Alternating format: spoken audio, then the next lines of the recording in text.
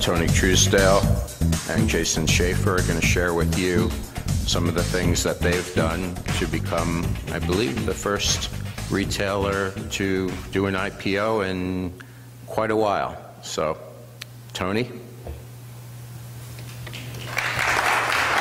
Thank you, Mark.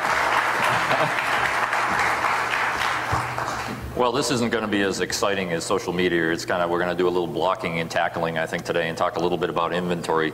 Let me give you, well, first I got to do the, there we go, safe harbor, everybody's seen that, now we can move on. All right. Let's talk a little bit about the Vitamin Shoppe. It's kind of an interesting retailer. Probably a lot of people in the audience have not heard of the Vitamin Shoppe, but it's a health and wellness retailer. We have 450 stores in 37 states across the United States, and people go, wow, I didn't realize you were that big.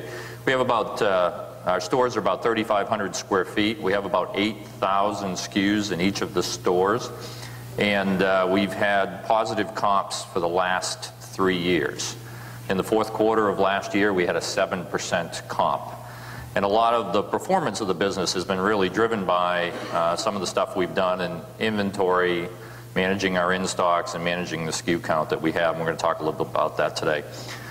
To set the stage a little bit, back in 2006 when I joined the Vitamin Shoppe, they were owned by Irving Place Capital, which is a private equity group. They'd been into this business for 4 years, and they were struggling to get sales growth out of the business. They wanted to accelerate the growth of the company and build more stores, but they had to improve the performance of the business. Our in-stocks for the company were around 85%. That's customer-facing in-stock. Our direct back order for our internet and catalog business was 20%. It was abysmal. We had all the wrong inventory in all the wrong places, and for 3 years in a row, we hadn't been able to get over 2.8 to 2.9 turns of our inventory. It was a tough position for the company to be in. And we looked at our supply chain. We had one DC that was servicing, at that time, about 230 stores, and we weren't sure about the capacity of that DC long term. And this is a bit of a, in the sports nutrition side of the business, it's a bit of a fashion business. You got to get into products. When Oprah Winfrey talks about a side juice, if we can't be there tomorrow, we're in trouble. We're going to miss that opportunity. So we had to be fast to market. So we looked at all these business challenges, and what did we say, you know, what does good look like? What did we want to be when we grow up and we're a billion-dollar company, retail company? We wanted to improve our in-stocks to 97%. We wanted our direct back order to be world-class, around 2%. We wanted to improve our inventory productivity. In the short term, we wanted to see if we could get to 4 turns of our inventory. And we wanted to lower our cycle times to our stores. If you think about it, we had stores in Hawaii, and we were servicing them from North Bergen. So if we could take a day out of the lead time or 2 days out of the lead time, that was a huge, huge opportunity, both for inventory productivity and in-stock for us. And we had to develop the alignment and the organizational structure to support the goals that we had for success. So how did we approach the inventory challenge? Well, we looked at a couple of things. We looked at the system side of the business, and we tried to understand, could we use the current system that we had? Did we have to go out and install a new replenishment system? Or was there some other alternative that we could use? We had a small IT group of about 40 people, so we didn't have a lot of resources in this company. At the time, it was probably $300 million in sales. And we had to look at the people. Did I have the right people for, you know, $1.5 billion organization? Did we need some more people along the way? What was the talent level that we currently had, and how did we change the talent level? And then we had to look at the operations. And that's really about the process side of the business. You know, we could put in a new system, but if we didn't change our processes and what we were doing to begin with, this was a family-run company. They had done a lot of things with Band-Aids and rubber bands along the way to get to where they got to. So we had to look at the processes. And the last thing that we had to look at, which is really interesting, most retailers don't spend a lot of time thinking about this, but it's inventory accuracy. And what I mean by inventory accuracy is how many of the SKUs in the store actually match the systems on hand. What is that percentage? At the time, we had stores that were running 60-70% inventory accuracy. And we had to get that number up. I think there's a number of studies that have been done by a bunch of different institutions, Harvard and Princeton, that said, you know, if you can get to 85 to 90% inventory accuracy at your store, your replenishment system is going to run much better. So we undertook a cultural change in our stores to get the stores focused on making sure their inventory accuracy was correct through a number of process changes along the way. So this gives you kind of a framework about how we thought about the problem, how we're going to go after the problem. At this point in time, I'd like to bring Jason Shoppe up, and Jason's our Director of Inventory and Replenishment. Jason is the guy that was responsible for a number of changes that we put in place after we developed the strategy, so I'll let Jason take it over. Thank you, Tony. So as we began, we started looking at our inventory system options, and we really broke it into 4 different options. We can continue doing status quo, so what we had been doing previously, which was utilizing our current system for replenishment. And what this meant was we had fixed min-maxes that weren't very dynamic around sales or changing supply chain patterns out in our stores. And for ordering from our vendors, it meant using basic weeks of supply logic to fill the DC that wasn't always connected with the amount of inventory that we needed out in the stores. And as we talked more and more about this, it obviously wasn't meeting the expectations that we wanted as a business. The second option we looked at was to modify the current system's replenishment module. So we could take the existing system that we had today and begin to modify it and try to make it what we wanted. But we felt that that came along with way too much risk, because as you go in to modify a system, you often end up with inadvertent results or things that you didn't expect happening that are tied together in the system as you begin to change things. The third piece that we looked at was implementing a traditional replenishment system. And as we looked at our business and what we needed to happen, we just felt that this wasn't a fit for us.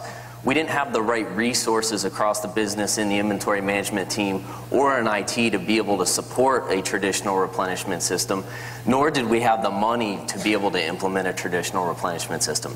We also wanted to find a solution that we were going to be able to put in very quickly and be able to drive results fast. And putting a traditional replenishment system in, it often takes a year or 2 years to get the system in and tune it to get the results that you actually want as a business. So the fourth option that we began to look at, which was new to us at a Vitamin Shoppe, and we hadn't really talked about this much, was an outsourced replenishment model. And as we started to talk about this, a partner came in mind around 4R because of an internal resource that had worked with them previously. So I'll take just a couple minutes and tell everybody a little bit about who 4R is. They work with a variety of retail clients, from staple items, much like the Vitamin Shoppe, to short-lived fashion items. And I mentioned that they're an outsourced replenishment model. And what that means is each week we take our key data in the system, our sales and our margin data and our inventory position, and we feed that over to the 4R team, who then optimizes all of that information and sends us back the optimal inventory levels for our DC and store, which we then plug into our ERP system. Our ERP system then acts as a giant calculator to make sure that we're generating the right orders and allocating the right inventory out to the stores to meet the settings that the 4R team has sent back to us. I mentioned DC and store replenishment. 4R also does promotion and markdown optimization as well. And at the Vitamin Shoppe, we're using DC store and promotion optimization right now. So I mentioned that 4R sends back to us the optimal inventory levels. The way they do this is through what they call profit optimized inventory.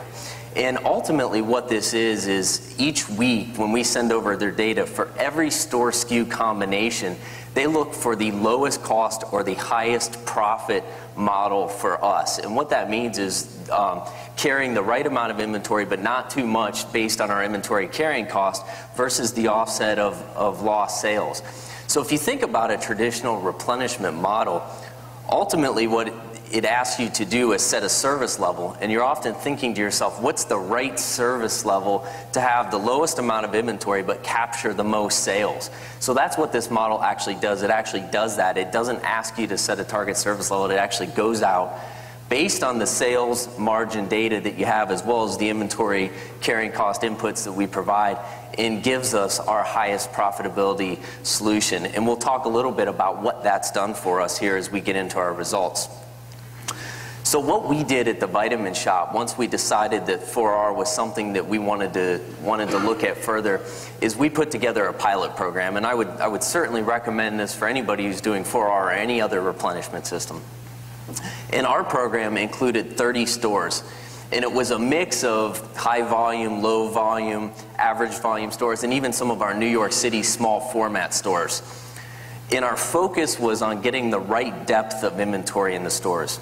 We weren't focused on changing the assortment, so we were still letting our category managers select the right assortment or the assortment that they wanted in the stores. We just wanted to make sure that we had the right depth of product. And then we prepared our stores for what was going to happen to them as we began to put a new replenishment system in place. At the time, we didn't have planograms. So it was really up to our stores to kind of lay the store out the way that they felt was best. We had sections, but on an individual section, if we had a depth of 5 of a particular SKU, we began giving them guidance around whether they should go 5 deep on the shelf or if they should go a couple units deep, break, and then have a second facing. The next key piece around the pilot is we established some measurement criteria. So we established control stores for all of the stores that we were piloting. And these were like stores in terms of demographics and location and so forth. And we developed an agreed upon measurement template that we issued weekly to the business with key metrics such as sales dollars, margin percent, inventory dollars, in stock, average units per transaction. Everything you would want to know about the business, we want to make sure we were capturing so we could see what was happening in these set of stores. And for us, it was critical that we and the inventory team didn't develop the template. It was developed by finance, who was really an independent third party who didn't have skin in the game. So each week they were able to report out to the business, and it wasn't as though we were looking at the numbers in a favorable way, or 4R was presenting the numbers in a more favorable way than what we should be in terms of a business. They were really an independent third party. And where that really helped us is we began to report some of the results, and I know these are some general bullets and we're just not able to share some of the real deep specifics around this, but we realized significant sales growth in the pilot stores, and they also contributed a lot more margin to our business. So we began sharing those results with the business, and because finance was saying it, it carried so much more weight in the business. We reduced out of stocks by more than 40%, which we believe was one of the key things that drove the sales, and we saw a number of the other metrics that we were looking at around units per transaction, average ticket, and so forth increase. The challenge for us as we looked at this project and we went through the pilot was really what we termed as the bubble. The bubble was the fact that as we looked at our business, we realized that we probably had the right aggregate amount of inventory, but we had all the wrong inventory in the wrong places. So I had too much in the DC, I had too much in some stores, not enough.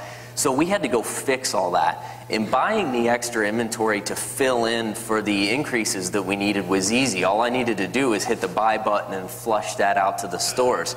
The hard part was getting rid of all the inventory that needed to go away and getting it rebalanced throughout the chain. So as we put all of this into kind of our financial model, including all of the distribution and transportation costs to send all of the incremental units out, we calculated a payback of less than 2 years, and that was really our finance team using that model, which was probably a stricter version of what we would have used because it fully burdened the inventory cost and so forth. So if you would have used inventory carrying cost and so forth, we think we would have seen a payback actually more in the range of a year, even potentially faster than that. So with those results, we decided to move forward and do a rollout to our entire business. We focused on it by product category to limit the disruption for the stores. So we chunked our stores into 3 or 4 different categories, and we rolled those categories one at a time. And we had several go, no-go decision points throughout the process. So at each point, we would roll a category, and then we would go back to the executive team and share what was happening in terms of the sales performance. Were we getting the sales performance, and was inventory trending the way we thought it was going to trend as we saw it during the pilot? And then we received approval from the executive team to continue forward with the project throughout there. Another very important point to note, I've talked a lot about the stores so far, is while we were doing this, we also rolled out the DC parameters.